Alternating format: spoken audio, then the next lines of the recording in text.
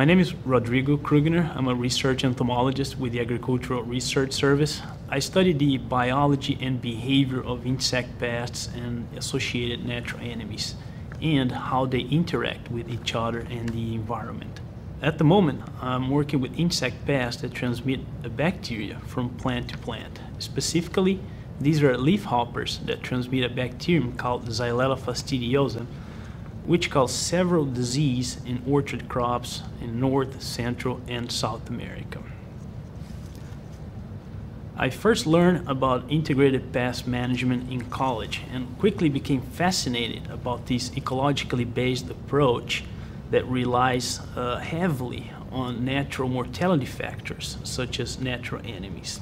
Sadly, I also learned that a control of insect pests by natural enemies is not effective for all insect pest problems, specifically in agricultural landscapes dominated by single crops that last several years, like orchard crops. So, we still depend on alternative control actions to control insect pests. The two most powerful tools available for integrated pest management programs are natural enemies and insecticides. But using both simultaneously can be a challenge in some situations because natural enemies are sensitive to some chemicals. However, when control actions have to be adopted to prevent economic damage, it's important to know that most pest infestations can cause damage to the crop only during certain periods of the season. Similarly, natural enemies are also more effective in controlling pests at certain periods of the season.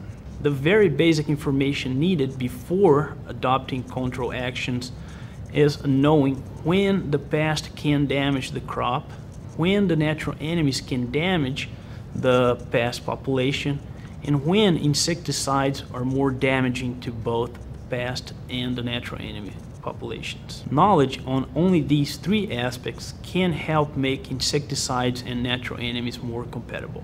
For successful pest management, research is required to provide the information necessary to identify weak links in the pest biology and behavior, which can be exploited in a management program.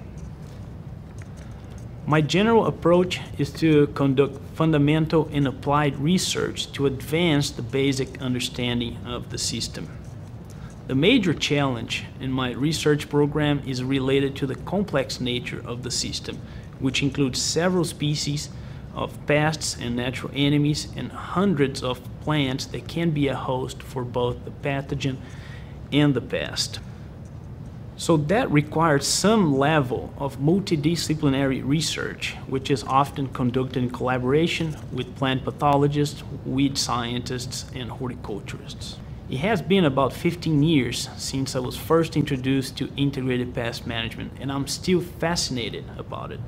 It is extremely valuable not only for farmers, but also field workers, the environment, and consumers.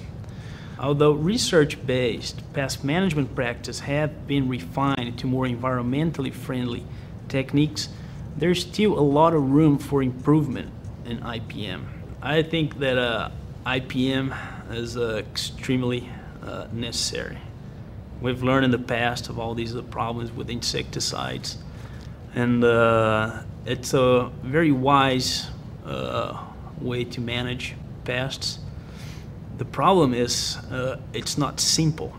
It requires a lot of knowledge on the pest biology, behavior, and knowledge on the chemicals that you're using, and not all farmers and growers and pest control advisors have all that knowledge. So it's a challenge. We can't go out there and say it's hard, don't do it, it's complicated, and you can't do it. That way no one's gonna do it. So we gotta push and keep people, have to somehow motivate people to do it. Not all of them will be successful, but at least if the majority tries, they will reduce the amount of chemicals they're putting out in the environment. And